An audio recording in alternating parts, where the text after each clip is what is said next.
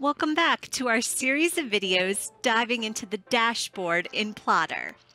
In this video, we're going to look at how to create a project from a template. So on the Files tab in the dashboard, you can navigate to the top menu and click on Create from Template. Plottr comes with a number of starter templates to begin your story. So on the left-hand side, you can scroll to see all the different starter templates available. And if you click on any of the templates, for example, Romancing the Beat, on the right, you'll see all the elements that will be created with this template.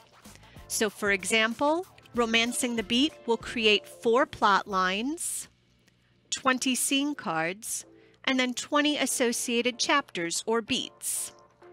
In a future video, we'll go over how to save your own custom templates. And if you do that, you'll be able to find them here at the top under My Templates. So once you have the template you'd like to begin with, navigate to the bottom right and click on the green button for Create New Project. And now you see we have our new Plottr file ready with our template preloaded and ready to go. Well, that's it for this brief video on creating a new file from a template. If you have any questions, leave them in the comments below, and be sure to give the video a thumbs up, and be sure to subscribe to the channel for all our latest updates. And I'll see you in the next video.